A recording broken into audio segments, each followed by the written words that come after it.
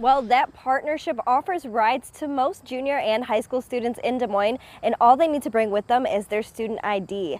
On those ID cards, there's a QR code, and those colors indicate when they can ride. If their DART QR code is green, they're assigned a DART route through Des Moines schools and can ride for free all day.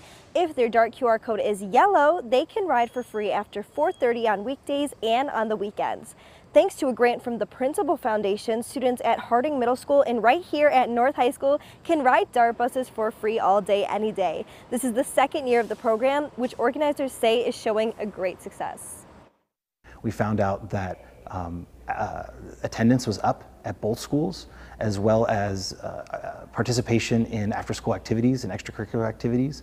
And we heard a lot of great stories from families about the burden that it's lifted on their lives, not only for the students, but also for the parents.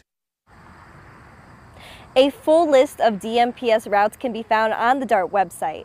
Live at North High School, Alyssa Gomez, KCCI 8 News, Iowa's news leader.